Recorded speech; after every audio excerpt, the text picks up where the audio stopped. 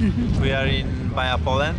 This is quite a nice race for us because we race on the Polish ground, and this race is quite nice because we fight on the military area, which is really good. The prologue was good for me because I was third and I enjoy. And today we had long stages too in Drawsko-Pomorskie on the military area. And today was not lucky day for us because in first loop we get puncture and then we lose around 3 minutes. And on the second stage we had some problems with the brakes, and the same we had to stop and to repair the car.